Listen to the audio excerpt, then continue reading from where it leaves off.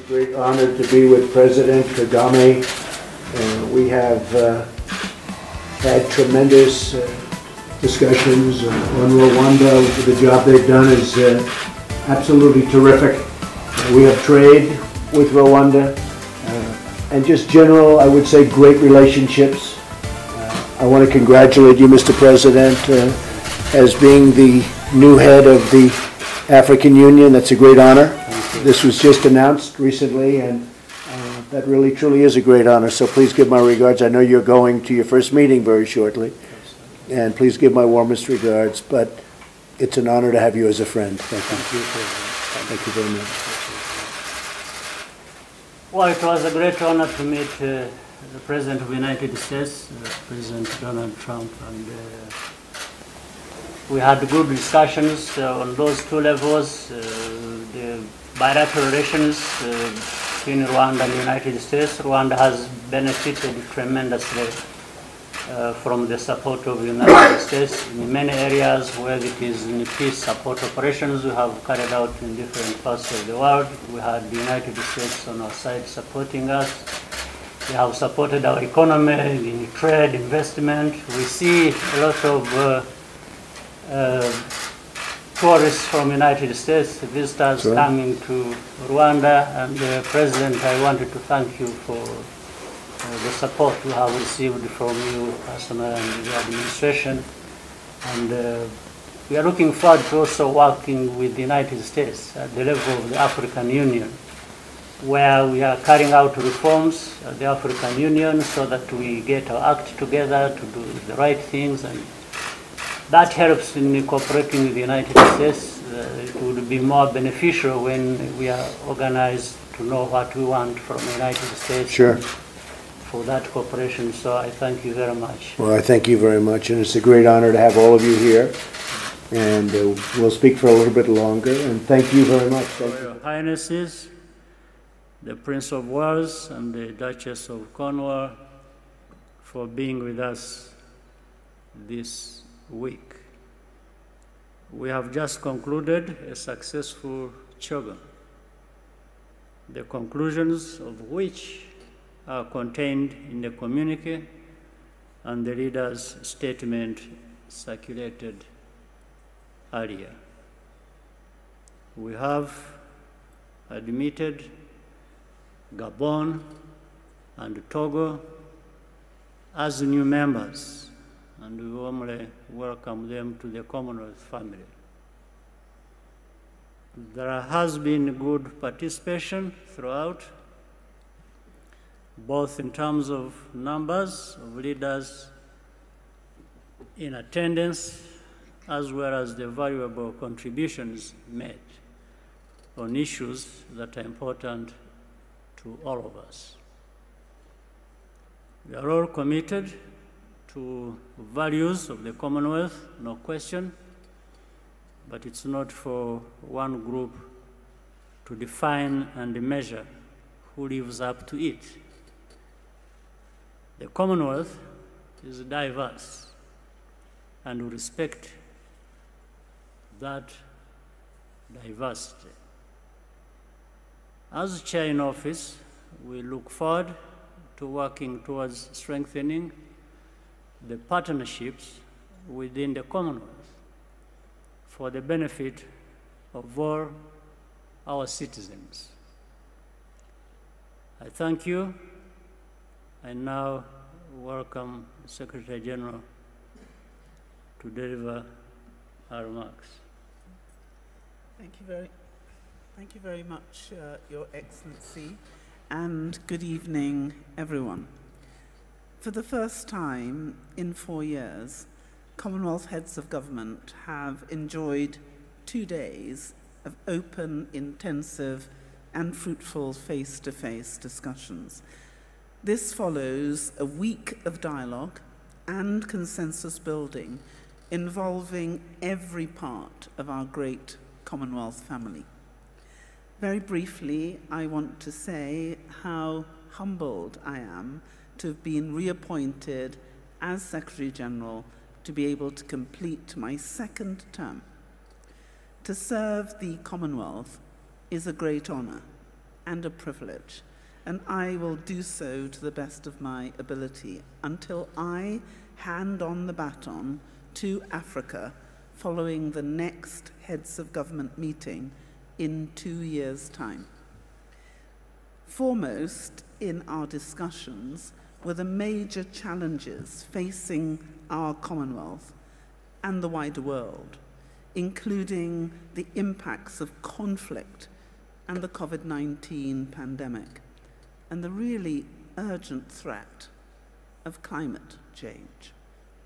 We affirmed the importance of equitable access to COVID-19 vaccines as a key to global recovery from the pandemic.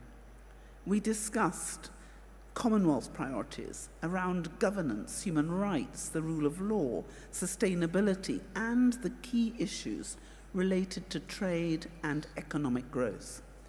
And we reflected on the particular impact these challenges have on our small states. You'll know that of the 54 countries in the Commonwealth, 32 are small states. A number of new principles, declarations, and frameworks were endorsed, and you will find them all in our communiqué, but key to them were the following. The Living Lands Charter, a call to action on living lands, which seeks to put into place actions to support the 3 Rio Conventions. The KAGAME Declaration on childcare reform, the Declaration on sustainable urbanization, and last but not least, the Declaration on gender equality and women's empowerment. These instruments will serve as guiding frameworks for the work of the Commonwealth in the years ahead, complementing the vital work the Secretariat already does on issues on the environment, democracy, and anti-corruption, to connectivity, health, and education. Heads of government wish to formally send their congratulations to Her Majesty the Queen in the year of her Platinum Jubilee, and I am delighted to confirm that the Commonwealth she has served with such devotion will grow from 54 to 56 nations as we welcome the Gabonese Republic and the Togolese Republic into our family today. I place on record my thanks to the United Kingdom and Prime Minister Johnson for their concerted efforts during their extended term as chair in office.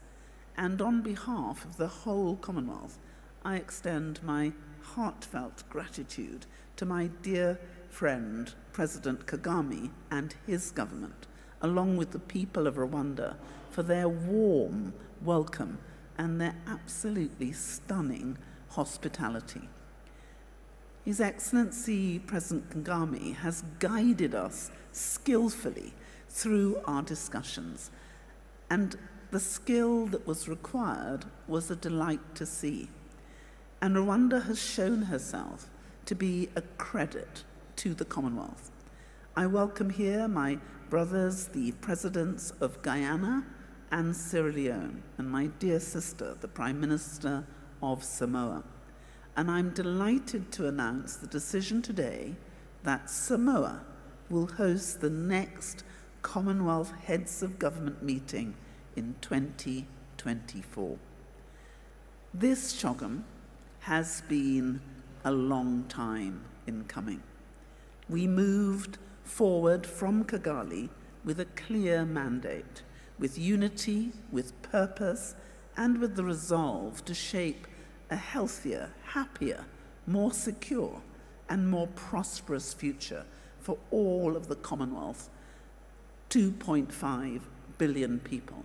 And it's really important for us to remember that 60% of that 2.5 billion are under the age of 30. So it's a young, vibrant Commonwealth.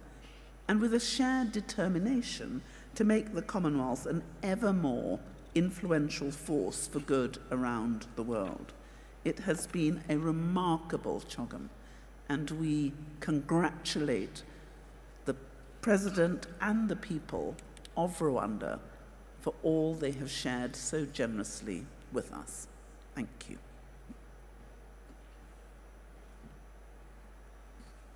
Thank you, Secretary General and President KAGAME.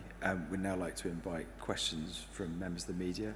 If you could state your organisation, state your name, and indicate that you'd like to ask a question, then I will put your question to the relevant head of state here. Would anybody like to ask a question? Okay, sorry, the gentleman here in the orange. Thank you. Murakoze nyakubahwa Perezida wa Repubulika, nitwa Paul Rutikanga nkorera RBA. Muri inama ya CHOGM mwatorewe kuyobora uyu muryango mu gihe cy'imyaka 2 iri imbere. Ni ibihe bikorwa mutekereza gushyiramo imbaraga cyane? Murakoze. Sorry, would you be able to ask your question in English for members of the international media as well? Is that okay? Sorry to push. Thank you. I would like to ask Secretary General. Your Excellency, my name is Paul Tikang, as I said, and I'm from Rwanda Broadcasting Agency. Your Excellency, as you conclude this meeting, what is your general impression in relation to its preparation and takeaway messages? Thank you. Well, I think absolutely everyone I've spoken to have just been amazed by what they have seen here in Rwanda. The organization has been superb. The preparations are second to none. And the spirit that has been shared with us has been frankly astounding. Every single person I've spoken to has told me how surprised they have been to see what has been achieved in Rwanda over the last 28 years. Some said to me they thought this was a miracle, that when you looked at where Rwanda had been in 1994 and you see where Rwanda is now, it is breathtaking. But the most important thing about Rwanda has been its resilient and kind people. People have shown us warmth and consideration, and I think all of us will go away never forgetting the comradeship, the sensitivity, and frankly just the kindness that we've all been shown. Real, real generosity.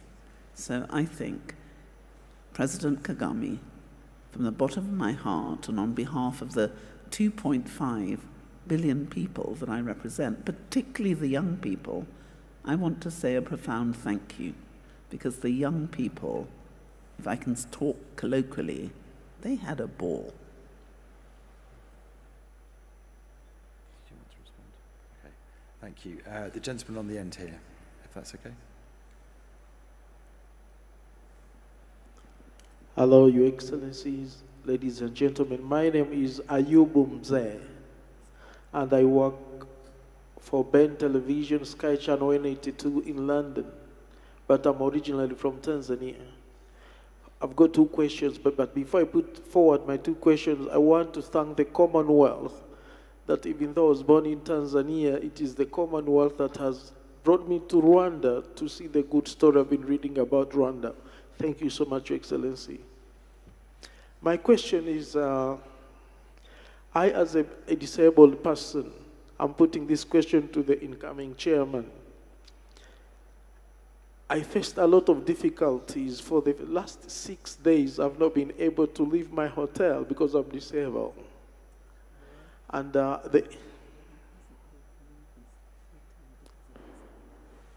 I could not leave my hotel for the last 6 days because I'm disabled.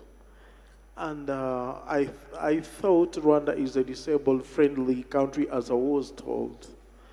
but for the last 2 days, I've had some help, like you can see me now.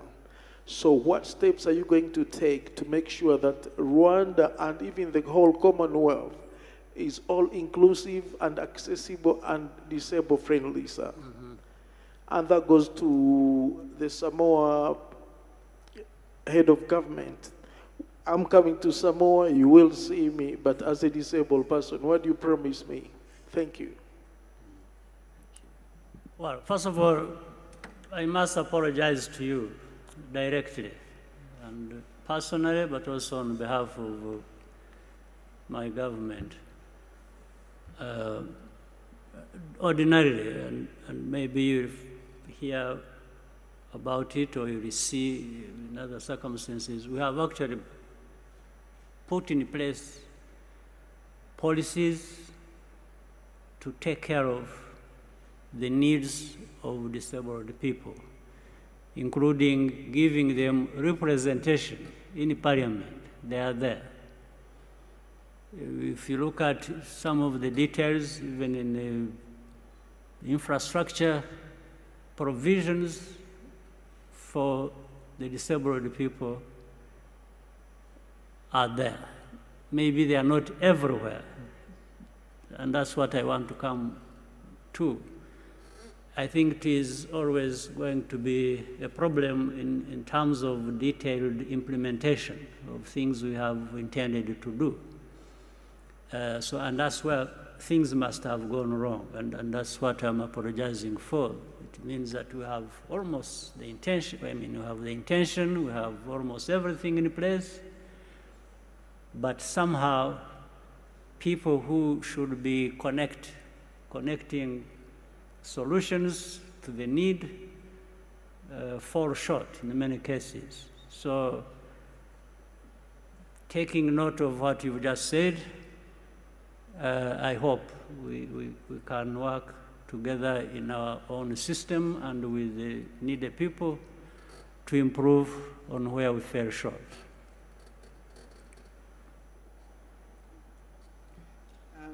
Thank you. We have a very active disabilities organization, especially with their advocacy to government to put in place policies. I appreciate the question, and it's on issues of accessibility or ease of accessibility. I think a lot of countries have a varied ability to respond. You've said, what can you expect from us? Well, because in planning these events, and your particular question is now put on the books, what we need to ensure that we can provide for special needs. And we're a developing country, and where our facilities may not have ease of accessibility, you can be assured you will have some very fit Samoan people working with you to assist you. Thank you. Could we get a question here from the gentleman with his arm raised?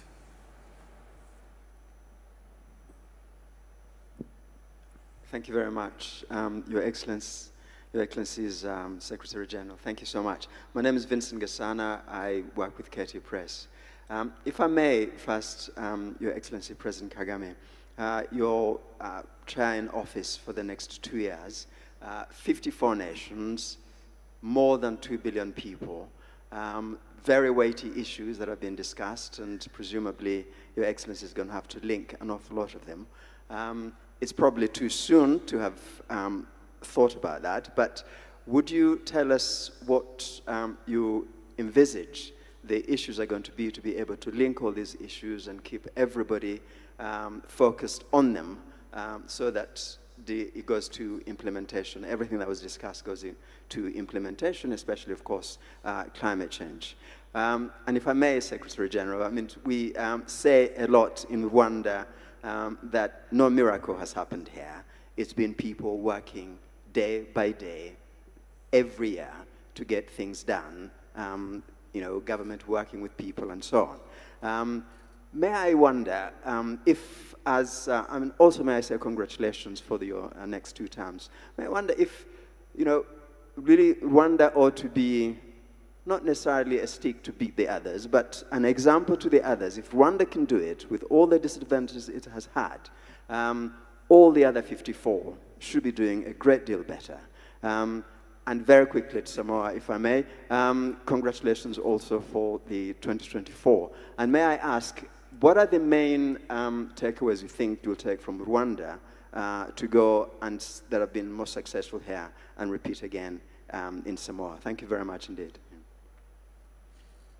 Well, to start with, look, nobody has any illusions about the challenges and how these challenges will always, manifest maybe in different forms or will, change in the future.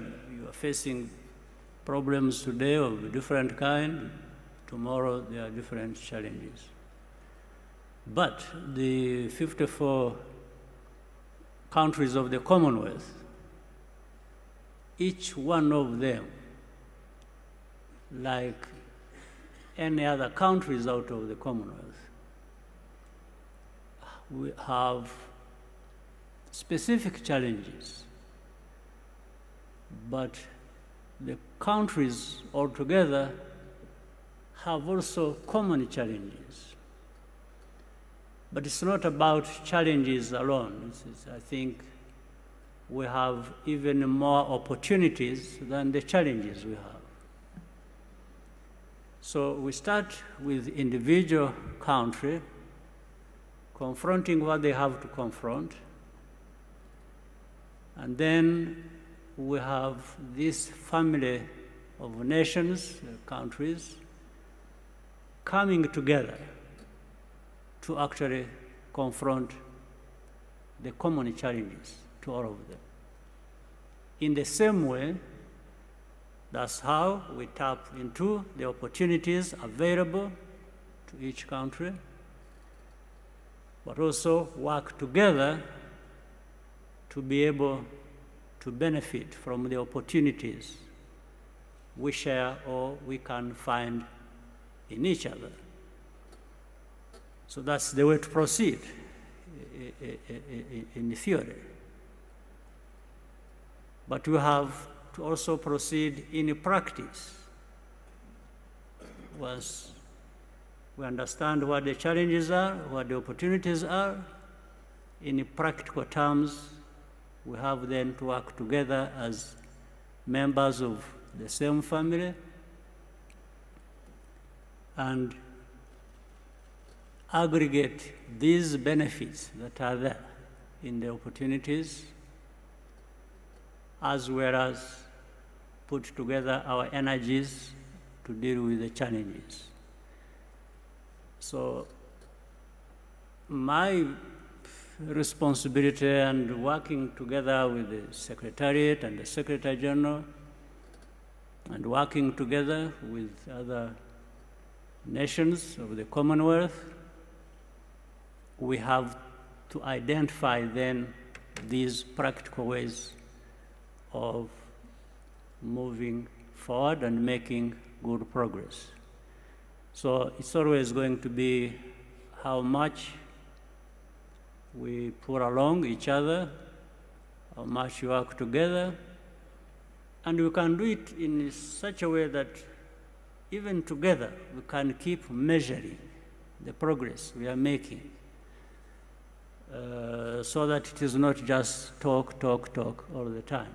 It's about doing things as well. That's what I believe. And there is a way to get a feel that there has been more action than just talk.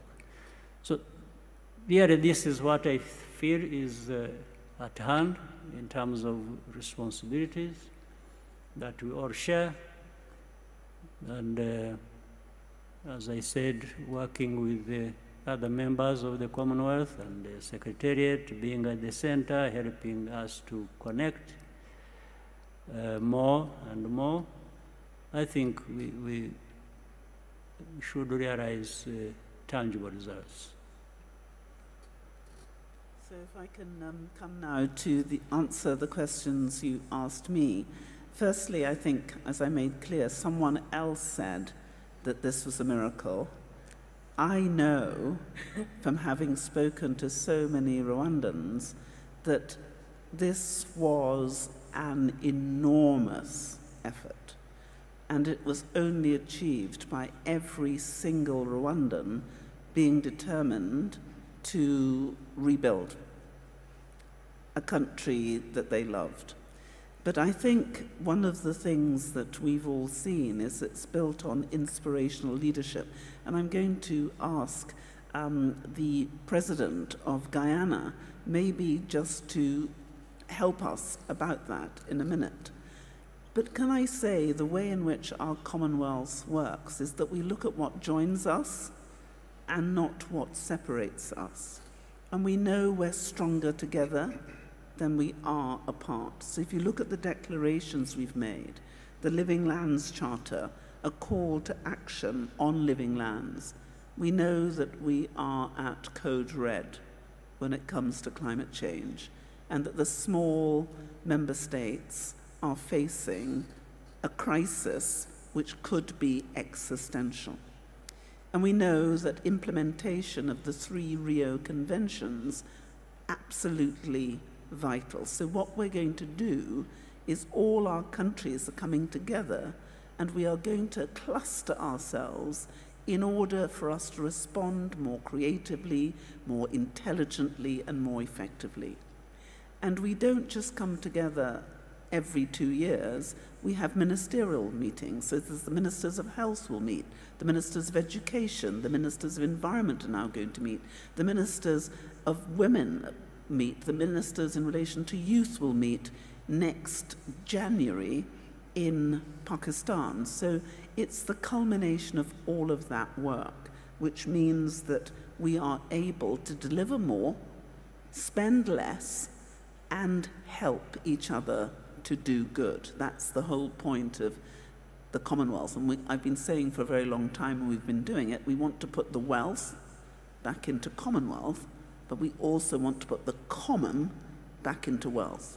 And if you look at what we've done on trade and the way we've built that Commonwealth advantage in terms of delivering intra-Commonwealth trade, it's gone up. We're now about 762 billion in intra-Commonwealth trade, and we hope to be 2 trillion by 2030.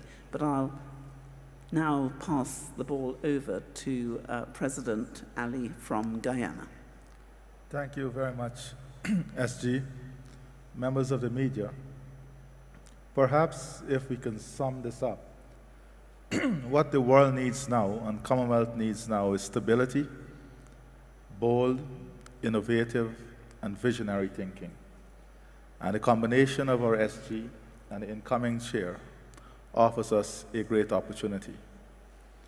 When you look at what President Kagame has achieved here with the people of Rwanda, it tells about a leader in a country that has a vision, bold initiatives, creative initiatives. And that, when you look at the crisis and the insecurities we are facing in the world today, food crisis, energy crisis, a climate crisis, a crisis of inequality, will require this type of leadership and these characteristics to navigate us through these difficult paths. And I think President Kagame coming in at this time as chair will help greatly the Commonwealth family to navigate through this path, and with the SG bringing that stability and pushing those programs, I think we have an excellent opportunity to confront these challenges. And I said to President Kagame a few moments ago that many times the developing world would look to the developed world for answers and best practices. What Rwanda has shown the developing world is that we can have the answer among ourselves and within ourselves too. And it is this type of leadership and example by doing that is required in creating some of the changing circumstances that is so critically needed. So having a chair that brings that experience in a practical way, I think allows us to have something that is functional, direct, and creative in dealing with the challenges that we'll confront. I want to congratulate the President, His Excellency, and the people of Rwanda for an exceptional conference, and to say that your hard work in building this country, building this city, was on show, and it has gained tremendous respect. Thank you. We are running out of time, so if we have a couple of questions, they could be quick. And if someone would be able to direct some of those questions towards on the outcomes of the communique and of CHOGM, that would be helpful as well. Sorry? I think there was a part for me in that question. Oh, I'm so sorry. Apologies. Just very quickly, what's the takeaway from here? We had an intergenerational discourse this morning with representatives from the leaders and the youth delegates to the Youth Forum. And there were two things that I came away with from that meeting, and I think it applies to the whole CHOGM experience. And this is with respect to development. And the first thing is whole of society approaches, because quite often this is a body of governments. But what has become very clear is that it's not enough to just have governments determine the development program and objectives. It has to be a whole of society to carry us through if we want to reach the goals that we've set. One of the clear messages that came through, especially from the youth delegates, is the idea of the opportunity that we now have at this juncture, especially with COVID and climate change, and the impacts that it has had globally, that it's an opportunity to reimagine our futures. And, you know, we talked about education, how, you know, that might look like in terms of the needs that are there, the framing, especially around funding and financing. For small island states, this is always a challenge, and it's an opportunity to work with partners to do that reimagining exercise. I'm particularly taken with President Kagame's leadership. I think generally there's cynicism about governments and leadership. Coming to Rwanda, I think it's a very reaffirming experience, at least for myself, you know, in terms of the roles and the functions that leaders can provide for countries. And, you know, no leader does anything by themselves, but leadership is also being able to take people along with you. And I think Rwanda has been an excellent example of that through the leadership of President Kagame. Last thing is the logistics. We've hosted a few major conferences in Samoa, and most notably the SIDS conference in 2014. So it's 10 years. And I think, although we've yet to determine the themes for the meeting in Samoa, but it will be another good opportunity to refocus the Commonwealth on small states, and to review what had been determined through the SIDS conference and the Samoa pathway that was developed, to review how we have progressed in terms of what had been determined as a blueprint for SIDS. Logistically, it's going to be an island experience. I've been to, this is my third CHOGM. The first one was in Edinburgh in the late 90s, and the second one was in Perth about 10 years ago. So these are very diverse hosting environments.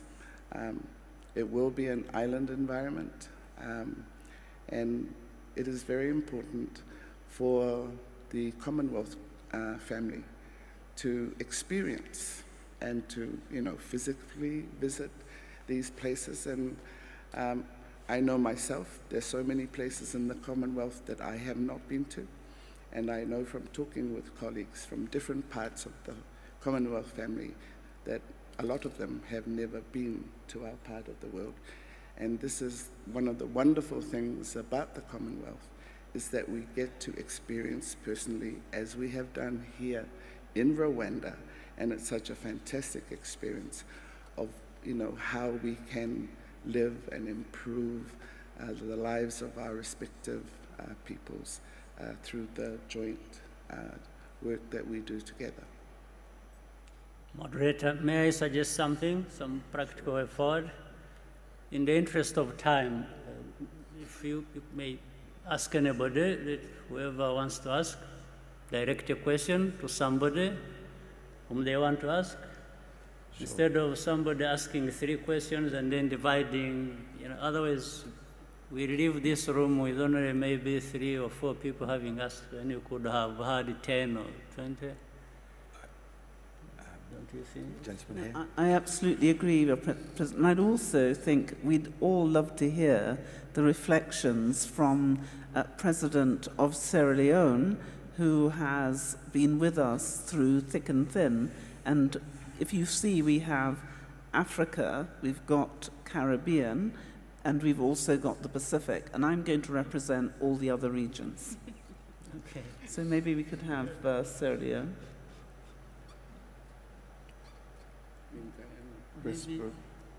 Maybe President Maya would like to say something about his experience.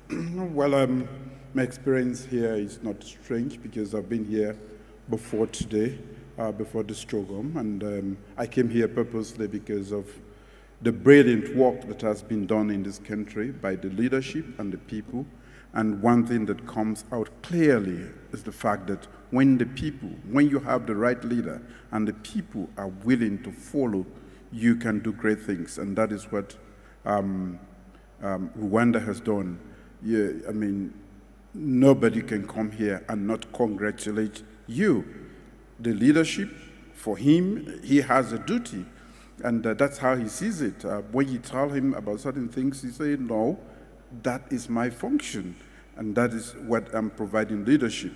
But to the people of Rwanda, when somebody said a miracle, it is a miracle. When you look at the circumstances, when you look at how far you've come, when you look at the many distractions around the world, you have done a great thing for which we must commend you. For our colleague, His Excellency, I've told him severally, and the first time I came here, I told him I will send my own people to come and look at how you have done it. What makes you tick? What makes your people follow you? So for me, the reception has been great. The organization around CHOGM has been great. And it is indeed a representation of where Africa wants to go. This is what you have done is aspirational for Africa. And I want to say thank you for representing, showing the best of what we can do if we work with our people. Nick Perry from AFP. My question is for the Secretary General. Good governance, democracy are bedrock principles of the Commonwealth and its charter. and tonight you've announced that Gabon and Togo have joined the Commonwealth. Both those countries are under dynastic rule. They have the same families that have been in power for over 50 years, and they've held elections that have been marred by irregularities and violence. Do you think that the Commonwealth risks credibility on matters related to good governance and democracy by allowing such countries to become part of the family of nations? And what sort of power does the Commonwealth have to encourage better governance from its members? Well, I think the first thing to say is before any country is invited to join the Commonwealth, there's a 5-stage process where we're able to go with that country, look at the processes they have, look at the commitment they have to governance, the rule of law, and the Charter. And one of the most important things is that the Commonwealth is here to walk with those who have put their face clearly on a path for maintaining good governance. And the interesting question is, why would any country want to join our Commonwealth? And the answer is simple. If you look, for example, at the Mo Ibrahim Good Governance Index, you will see that the majority of countries, and we had before 19 countries in Africa, the majority of the members of our Commonwealth are either in the top 10 countries or in the second tier. So they're either Premiership or they're First Division. Now, many other countries are looking at what we are doing and saying, what is it about them that enables them to govern more robustly? And the Commonwealth has had a history of giving Commonwealth technical assistance. So, for example, we have just concluded training 2,000 senior Commonwealth government officials in every region of the Commonwealth on the performance management principles of good governance. And we've created a system which has been capable of being shared with all our 54 countries. And on the 6th of June, the cabinet secretaries of our countries met to see if there couldn't be an agreement about the generally agreed performance management principles. We're calling it the GAP. This had never been done before, but it has now been achieved. And just like accountancy principles, it enables you to objectively assess the quality and the nature of the delivery of good governance. And we hope that this tool, which has been created with our member states in conjunction with them, but by the Secretariat, will be an objective guide by which we can assist our countries to determine whether they are doing that which they properly should do in order to deliver good governance. At the moment, for so many of us, the assessment of government performance is either good, bad, or ugly, but it is a subjective as opposed to an objective analysis. What the Commonwealth Secretariat has just delivered is a way in which we can objectively assess how well our countries are doing and assist them to do better. The tragedy in our world is that there is not one country I can think of who can honestly say they are without error, in need of improvement, or opportunities to change. So what our Commonwealth is doing is coming together in humility, looking at what works, looking at what doesn't work, and helping to strengthen us all. So we welcome both Gabon and Togo in the spirit of brotherhood and sisterhood and a determination that we need a safer and better world, and we're better together than we ever will be apart. Thank you. Just last question, the lady at the back there. Thank you very much. My name is Ansoy from the BBC. I have a quick question. for President Kagame. As chair of the Commonwealth, I wonder what your priority will be, especially in terms of upholding the values of democracy and human rights, given that there's been a lot of scrutiny on your country and the record of your government, and critics have been pointing out the number of opposition leaders and journalists who are in prison. I wonder what your leadership of this organization is going to look like in the face of that. And tied to that is also the criticisms that have been directed at your government as well over the migrants deal. They have raised questions of human rights, but also questioning whether your government, by entering this deal, allows the British government to abdicate its responsibility towards refugees. May I ask a final question to the SG, please? In the run-up to this event, Madam SG, there were questions about, there were concerns that your office was withholding an important review of its finances, and some member states have been particularly unhappy about that. Now that you have won a re-election or reappointment, what actions are you going to take on this report and to restore their confidence? Thank you. Well, the first thing to say in relation to that is that there has been, I'm afraid, a graphic misrepresentation, and I'm really disappointed that before the BBC issued that story, they did not correctly ascertain what the position is. In fact, the report about which you speak is a report which was asked for by the leaders to assess the quality and the amount of money that the Secretariat should need in order to deliver all its mandates in the future. You will know, and I'm sure the BBC will have had access to the Transparency International data, which we publish consistently in relation to every £500 spent by the Secretariat.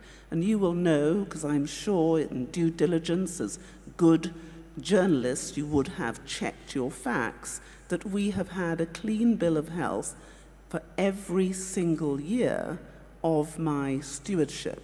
And indeed, if you look at the governance measures, we moved from the Secretariat from a C-rated organization to an A+. So we have been verifiably robust in the financial management. But we do have a problem. When I took up office in 2016 of the Commonwealth Secretariat, it was said that we were standing on a burning platform. The sums of money available to the Secretariat were insufficient really to meet our needs, and we had to reform it dramatically in order to remain a viable organization. Now, as a result of that, we have had to work very hard to make sure that we have money in the bank and that we can continue to work. But there was a big issue, because although we were delivering 97% of the strategic plan and the delivery plan, the money that was available to us was not structured in such a way that it would make it easy for us to maintain that high performance. Therefore, the leaders asked a question. Bearing in mind our finances at the moment are given in three forms. One has a formula for the amount of money that members pay to in effect be a member of our club. The second is a voluntary fund for Commonwealth financial technical assistance, about which we were speaking. And the third fund is a fund for youth projects. Now, those three funds have three separate audit trails, and we must be the most audited organization known to man, yet we have less than £42 million to do it all. So the question that was raised in 2018 by the leaders was, how do we put the Secretariat, who they said at that stage were doing a remarkably good job, on a more sustainable footing? That is the question that EY was asked to address. It was nothing about the financial circumstances of the Secretariat. It was, how do we put an organization which is seeking to serve 54 countries with a budget of only 42 million on a more sustainable footing. Now, there were terms of conditions of that contract, and all that was happening is that a report that was submitted was being discussed with EY in order to come to an amicable solution. It is deeply, deeply disappointing that the BBC, who have such a remarkable reputation, should have failed adequately to assure themselves of the facts, which could have been easily checked by looking on Transparency International before making what you may now feel was an ill-judged and inappropriate comment. But I thank you for giving me this wonderful opportunity to clear it up. Right.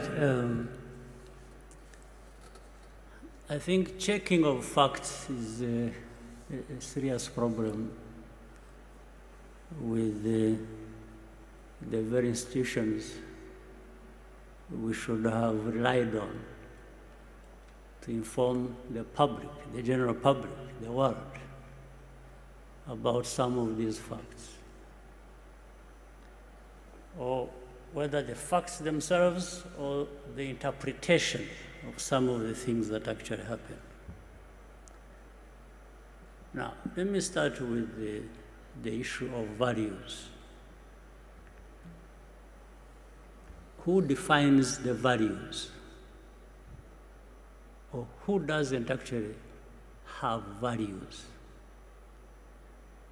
When people talk about values sometimes, there's one part of the world that has assumed the sole responsibility and the monopoly of defining values. So the rest of us have no values. We've just to keep learning from these ones who define the values. And by the way, the danger also is, it doesn't matter how long you take learning, you will never qualify. You will just always be branded somebody who has no values or who comes from a place where there are no values. So I want to put this case clear. Those from the north who always assume where BBC comes from, who always think they are the face of values, the rest have to follow. It's a big mistake. It's not true. We have values too. We here in Rwanda, in Africa, we do. No question about it. Second, there are some of these problems we have had in our continent, in Rwanda. Those from the north who define or want to define values have been part and parcel of these problems we have been facing. Some of them have actually been the cause of the problems we face. But at the same time, like the genocide here that took place here in Rwanda, where 1 million people over were killed. Well, I remember, if your memory serves you well too, I'm not inventing anything. The debate that went on at the UN, it was like, you know, these developed rich countries, those who define values, simply took it like, these are just Africans killing each other. These debates were in the open. But you think that is true?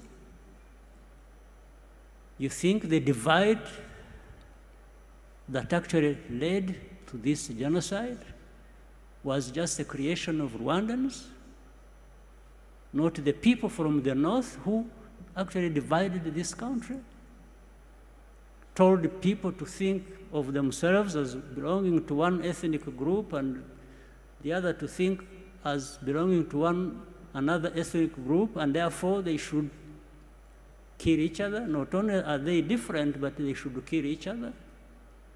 Would you believe that?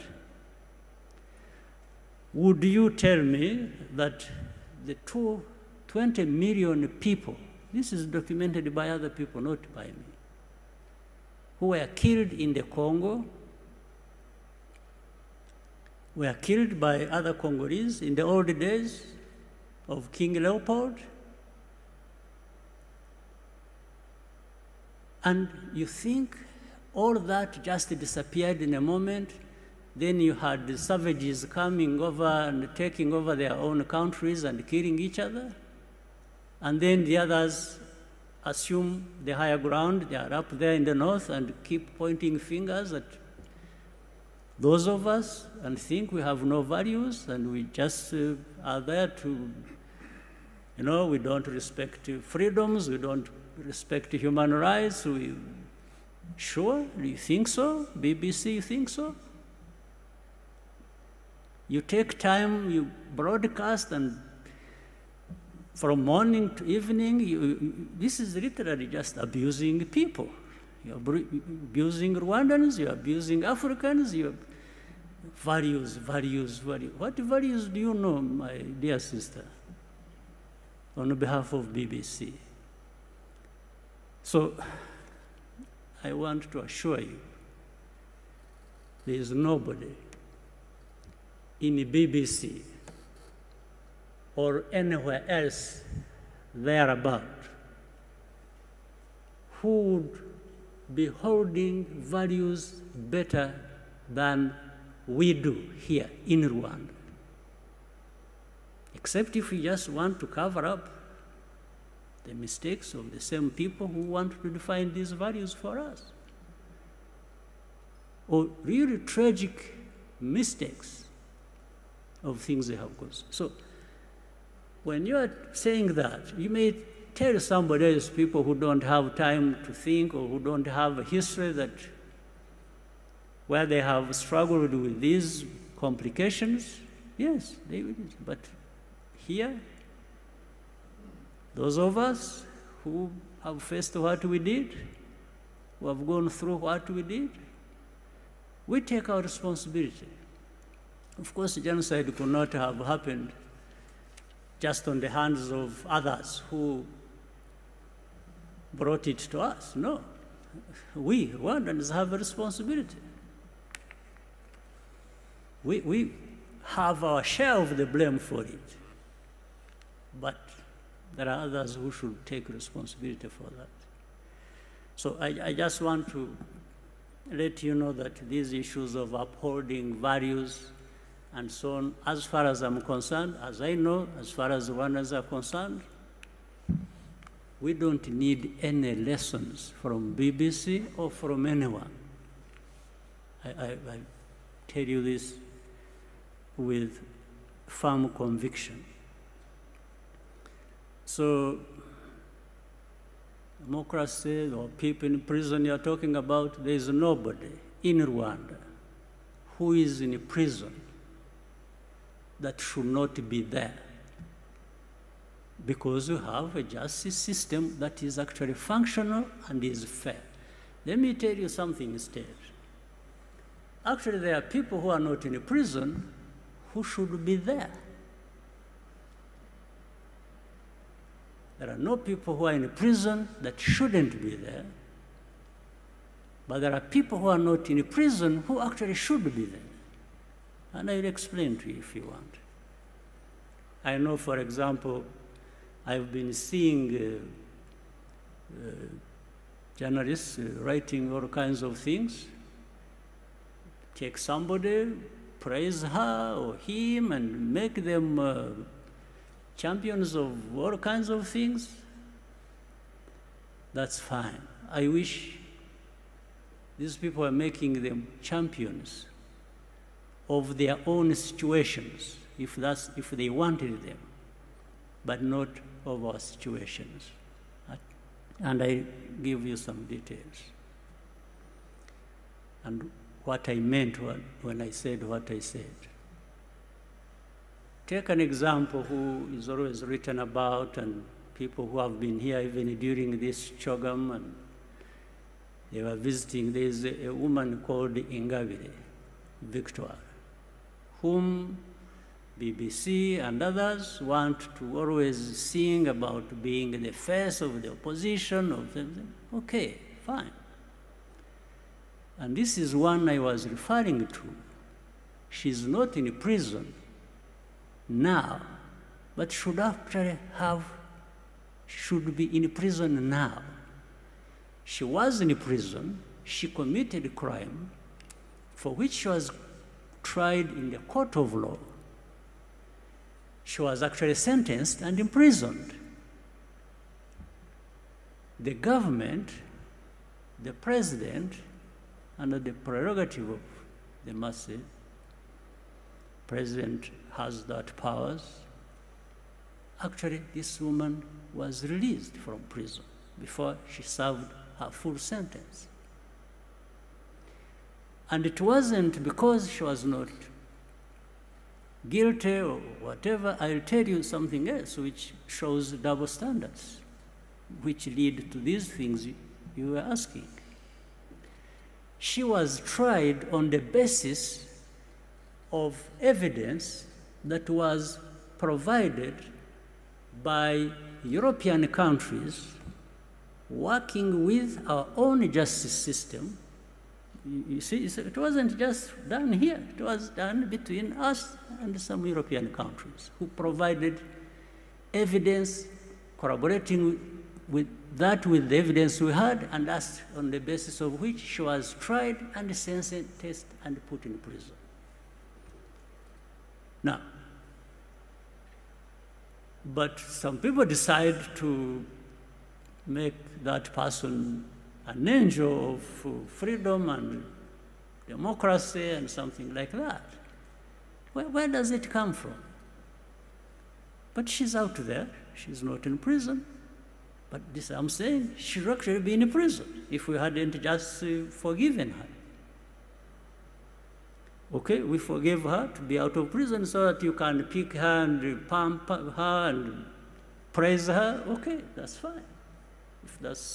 If that serves, but I wish it was serving something good for the country. That's okay. Then you have another person whom the very people I was referring to picked, praised, made him a celebrity, made the hero of, made him a savior of, but I don't know even what he saved. Now, when he faces justice, there is evidence, irrefutable evidence. He was tried in the court of law publicly. Nobody questions the facts on which the evidence is based. But then say, no, you see, this one is, a critic of the president. No, you first answer these facts before you talk about your things that you want to use. And in fact, this person committed this crime with many others. There are about 21 people in the same case, all of them who pleaded guilty and are implicating this person, and this person was at one time their leader. These are people who were armed, waged violence against families of Rwandans. People were lost their lives. There are victims there. And then there is the one, this person, it comes from America, from Europe, and that this person, and in fact, what is interesting, they come and say, this person, we are not saying he's innocent, but he should be released. And then we ask them and say, okay, if you think he should be released, how about these others who are co-accused with this person who are also in prison? So in other words, they are saying, this person is special. We've made him special, so you should not question that. And then we say, okay, fine. How about the victims? The very people, families that lost their people on the hands of this person. They can't answer that, but they keep insisting. So anyway, let me try to cut. It was a loaded question, so I'm trying to grapple with how to cut the answer short. But so the basis on which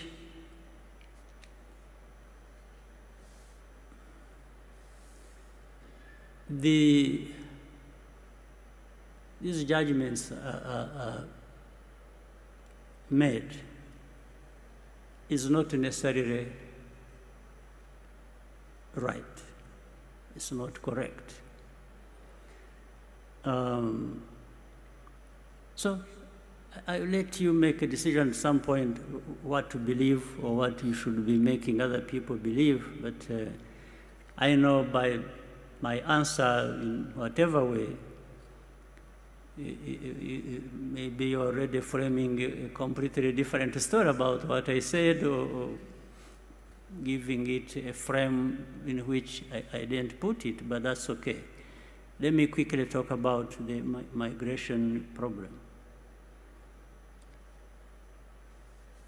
with the UK.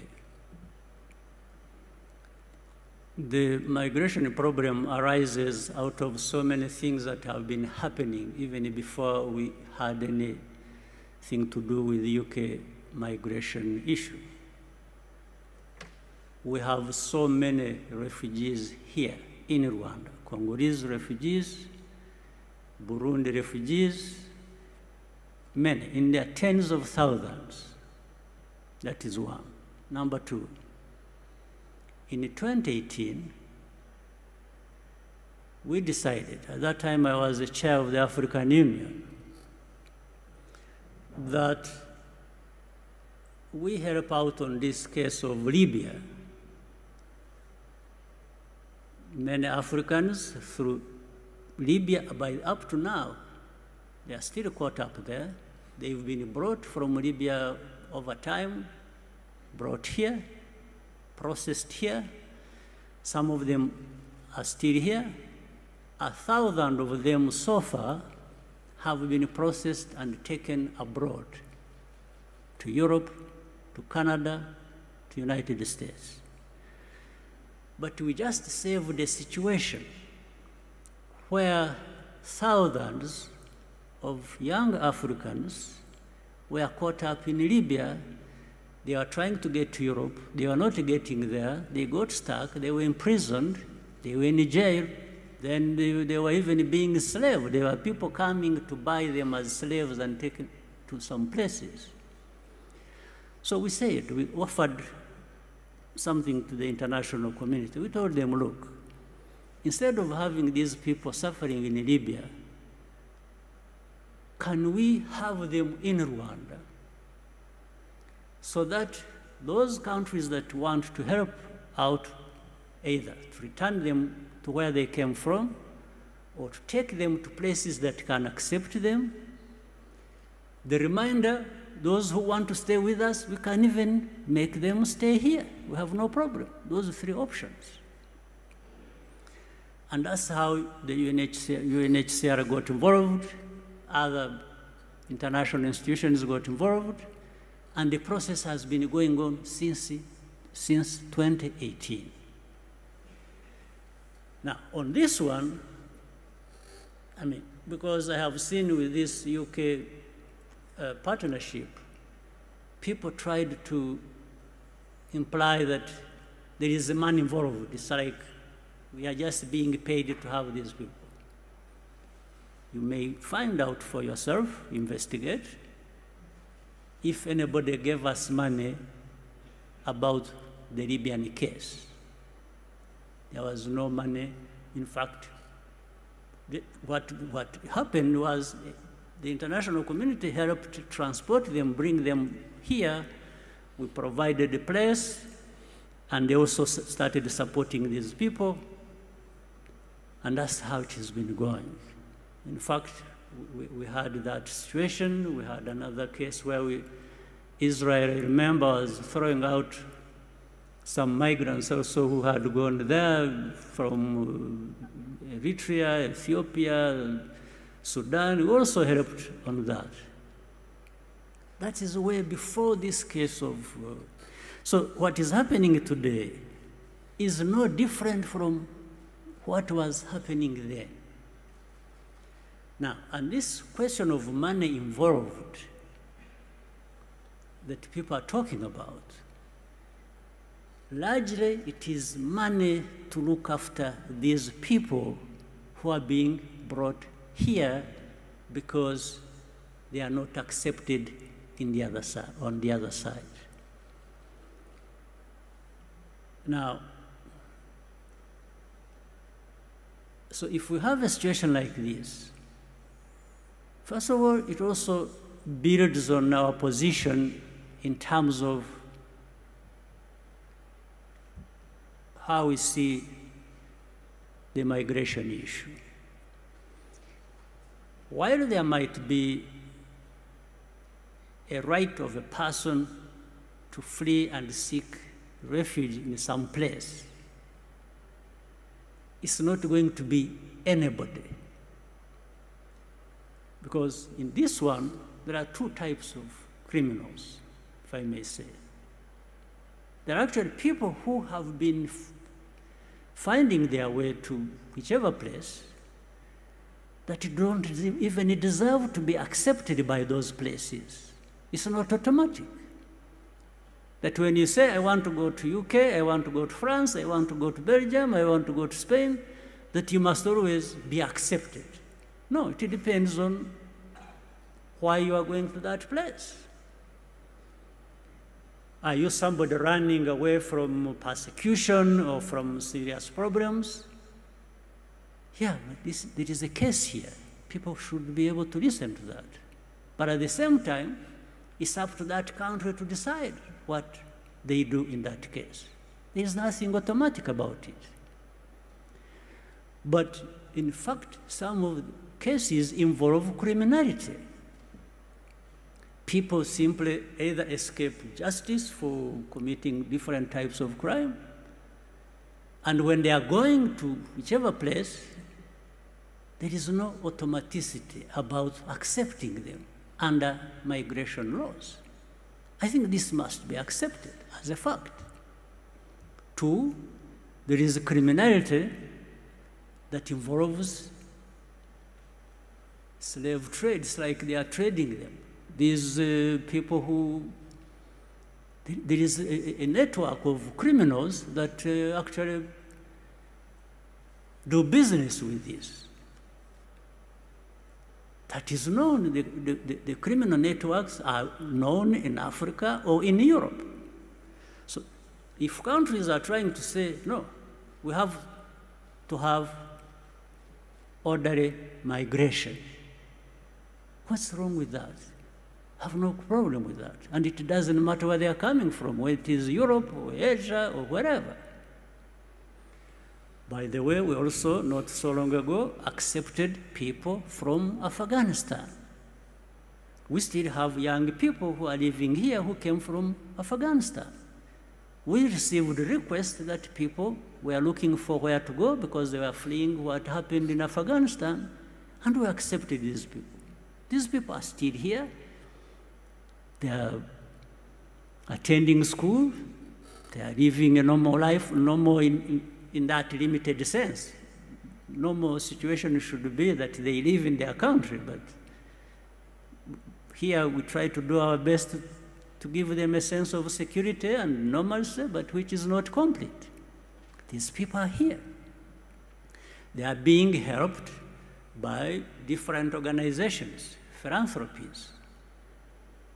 Nobody's giving this country money to do that. Absolutely not. So I wanted to, in those long explanations of words, to assure you that this migration issue is something that people will have different views about. But I have tried to explain to you where we come from in dealing with it the way we deal with it. So for us, are we committing any crime in accepting these people to come here? But if they don't come, we won't complain. It's not like we are dying to have people come to us. No, in this manner. It's just that we have tried to help out. So what else do you want me to say? At the end of the day, this Rwanda, where we have come from, maybe we know, maybe you know, or you will know. We are happy with the progress we are making. We want more progress. We are members of the Commonwealth. Today, we are the chair, and we will try to work with other members of the Commonwealth and make the best use of this opportunity for the benefit of everyone. There is no offense we have committed about that, and we don't apologize for the progress we have made, the challenges we have faced, and I hope it is also realized that I have been looking around in this world, I know, to find where everything is rosy and everything is fine. No. I haven't found that place. I wish I could find it. Maybe I would learn one thing or two. So, sorry to consume all the time on this, but it was because of the weight of the question. So, back to you. Thank you very much. I think we've run over significantly on time, I'm afraid. So. The US, when they borrow money, they're getting it in 1.5, 1.9 interest rate. Africans, when they get the same amount of money, they're paying 9, 10%. The people who don't need a break, they get a break. The ones who need a break, they don't get a break. The sheer survival of the World Bank, IMF, is based on the fact that African countries and many other developing countries do not succeed. Their success is based on our failure. That has to change. And guess who can make that change? We, the children of Africa, we, the Africans, are the ones who have to say, we know your game now. Enough is enough. We're not playing it anymore. And this is where the diaspora come in. There are more Ghanaian doctors in New York City than in the entire country of Ghana. There are more Nigerian doctors in LA than in the entire country of Nigeria. So let's be serious here. What Africa needs is capacity, capacity, capacity. And that capacity is in the diaspora. So it behooves us to bring the diaspora together. Let them understand what is really going on in our Africa. Diaspora are not going home. Diaspora are angry about Africa because they are not understanding the root cause of why Africa is where it is today. They think getting rid of a president will take care of the problem. Far from it. That president is just going to be replaced by another one who is going to equally suffer from the same difficult environment to work in. So let's look at an Africa that must be free to take care of herself, an Africa that's free from exploitation from outsiders. The multinationals who are stealing from Africa every day in broad daylight. I use an example of the DRC. If you ever fly very low over the DRC, you'll see tarmacs in the jungle. You'll see 747s flying into DRC, picking up minerals and flying right out. The same multinationals are responsible for arming young people and giving them MK-16s. Because why? Their satellites in the skies are telling them where that village is. There are lots of diamonds. So what do? Arm young people, drag them up, and send them to go chop off a few heads. The rest of the village runs away, so they come behind and do their illegal mining. We black people must understand what is really going on. Because what we are shown instead is, oh, look at those Africans killing each other. There are some serious games that have been played in Africa for far too long. And once we understand that, we can strategize as to how we can begin to bring the difference and bring the change that Africa needs. And that change can only come if the African diaspora are united. And the Wakanda villages, as I call them, it is our organized way of saying, starting with one African Diaspora Center of Excellence. It will be a new city, a developmental hub that we can then take from there. Every sector is developed. Take healthcare. How many doctors do we need in this region to take care of this many people? We pick up education, same thing. We pick up engineering. We pick up electricity. How many megawatts of power do we have in the region? How many do we need? Be it solar, be it wind, be it hydro, be it geothermal, be it nuclear. When you were singing, the masters of the field were coming. We Warrior boys are coming. The masters of the field are coming. We Warrior boys are coming. To win the race, we trust in God, we trust in God. To win the race, we trust in God. And that's for Opokuwari. Masters are coming. Masters are coming. Masters are coming to win the race. Oh, masters are coming. And then they will sing. Then we go more. Then we'll keep quiet. Then they will sing. When they tire, they will come in. Diplo Warriors. Diplo Warriors are winning again.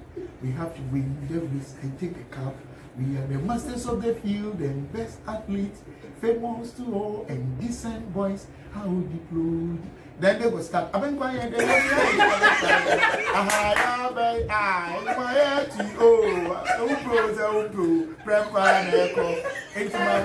Hello, Obusiafo Kofi Quarantine. Nane. E-levy kasana ya kasa Ghana ubiara kan e-levy nti se miti bing me ni e-levy because e-levy problem no simple na Ghana government is on pese otiase nti na ye be kire mu akire no watiase ye ebusuafo 2020 IMF ma Ghana $1 billion with a B. Same year, no, World Bank ma Ghana $430 million. Nina for COVID. Every year, chino in 2021, no, IMF for some ma Ghana $1 billion bill. 1 billion with a B. Now, World Bank some ma Ghana $130 million. Inti 2021 no sa 1 billion 130 million yeah if World Bank buy any IMF buy no we say post COVID rejuvenation program say what be ma young economy no so inti no World Bank and IMF this is Ghana government call Bank of Ghana koyi 20 billion cedis say COVID inti na busiafo World Bank ama mu 2 billion IMF amamu 2 billion. World Bank amamu $560 million for COVID. Eno ansom musan call Bank of Ghana koyi 20 billion cedis say COVID inti say sika no wo mu hu konta nkyere yen ye ana wanbu wo mu ye baby a wo befa wo Ghana e-levy tax wo ko ports a e-levy wo ko airport wo ko hotels but they are to biara so Ghana e-levy say sika na he na afa petrol e-levy uko union port e-levy say sika na he na afa na inti se ne government pese o kire yen say Ghana fu ebia ya adwene ne nya adwuma nti na ode sa e-levy ne reba yen so ye pese ye kire government say enye say ya adwene nya adwuma o ye hu na ekoso no ne ye jai ama no. If you say wo pese wunya e-levy ye responsible citizens ye pese ye stand by ye gina hokeka ye twemfa ye ho ono an ka say ye responsible citizens right inti ye responsible citizens na netine say wo pese wo fihwe sika na wo di ye bribia because ye credit rating record forma enye ye abrabo na wo di e-levy ba beto so Adenti because there is almost 3 billion Ghana cedis record to the presidency. 3 billion Ghana. It also by 75%. What also by 75%? I will save $375 million. $375 million save and not at the presidency. You don't need 3 billion Ghana cedis going to the presidency. Then now what Mr. Kufuado. Ene ne ekoso wo presidency deng na mode sika no ye presidency ho mode ye deng mode hyew suruku ana deng na mode ye legislature Ghana legislatures ye were 275 legislatures deng na sa legislatures no wo ye magana say minimum ka say he Ghana foi ye betumi afa I install Watson IBM computer offering say Watson no artificial intelligence over 90% of young parliamentarians no ye betumi replace one with Watson computer be won adwuma na yen downscale aden ye here 275 parliamentarians out then wo ye magana one liability to Ghanaians na ye over 100,000 cedis every month per parliamentarian 100,000 cedis kona kobun kontana na he eno echi wo judiciary he America ye 330 million people 11 times the size of Ghana ye 30.8 million America were 9 Supreme Court judges Akufo-Addo ba nansen Ghana near were 10 Supreme Court judges Akufo-Addo appointed 8 aka ho inti say Ghana 30 a country of less than 31 million people no ye were 18 Supreme Court judges deng na how yen 18 deng na adan yen na just Kronga wo wiase na Ghana na wonti ye hia Supreme Court judges deng ti na wo Supreme Court judges a country of less than 31 million 18 Supreme Court judges one Supreme Court judge bia no liability ebro $150,000 150,000 cedis a month kona kobun konta hwe ne V8 order them ne bodyguards ne driver ne krone ba then inti ni yafa an extra 8 Supreme Court judges and no konchen say a minimum ka say ye were 34 ambassadorial posts around the world 34 Vatican City ewo Rome kra ye wo ambassador wo ho then na ambassador wo Vatican City ye magana mon kan kire ye aden ne wo ambassadors wo baby to say Malta nom ne wo friend den Sri Lanka say Sudan nom ne ade then okom no ye ne de ba inti ne ye wo ambassadors wo Sudan it doesn't make any kind of sense so we e-levy what is this yes some wo 58 diplomatic missions around the world diplomatic mission no anka ho fa so ne say wo trade desk Eddie income commerce bre Ghana. Sa diplomatic missions around the world they 58 sika ben wo de bre Ghana. Mon kan kire ye near here. Ye kron waste of money and resource. Muse mo hwehwe e-levy. Ye be kire mo say e-levy no mon kona mon koyi imfi mu amutu futum.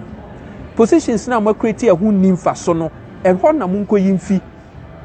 Aden na mo haw Ghana fo sa MPP fo. Den na Ghana fo aye mu nti na de bia ye ntu ase no. Some positions in now was over 2,000 executive positions are executive benefits and perks. Wo to kwang wo business class wonya 4x4 no many ade sa many na esi wo yifi ho ana wotel so eno no bema e-levy no income from e-levy ye benya fi ho mroso den na sese ye ka kire Akufo-Addo ne wo government say sa de no munko yi mfi ho no na mo boka Ghana foka unnecessarily na mubwe yi na awie na excavators a Onyankopon adom yen say yen sankoka ne yen nan na ne mfa nye sika ne mfa ntew yen e-levy kason mo abeka chen say mo akohyew excavators 85 excavators abako ye over 150,000 to 200,000 mo san akohyew na ka ho na pan no we ye edi cup no we tea no we ya anom cup no so a wa abɔ na aka ho. Hey, Akufo-Addo and his government. Why? Ghana fo. Yempenende empenechna e-levy no wana yezebasha wana no wa kwafri scan was aba. Yempen ina le wokpane ye no mo ba beku ye be gina mu de ne say yerempene Akufo-Addo and his government. Aden we say when cluelessness meets unpreparedness no MPP infoni na obehu wo ho yabram we're not going to take this, we're not having this. Monfa yɛmpene nɛ mpene kyena 11 no yɛntua monkɔ cut legislature monkɔ cut executive monkɔ cut judiciary na sika na ambassadors ɛne wɔfrɛn den ambassadorial post ɛne diplomatic missions saa nneɛma ni na mon cancel na mon reduce na mon fa computers nyɛ hɛ legislature sɛ yɛwɔ 275 no yɛbɛtumi de drone a replace one yɛhia 275 at the maximum 4 per region yɛhia 64 parliamentarians yɛhia 211 parliamentarians no where liability to Ghana at about 100,000 cedis every month. Come on, enough of this nonsense. Yewiem.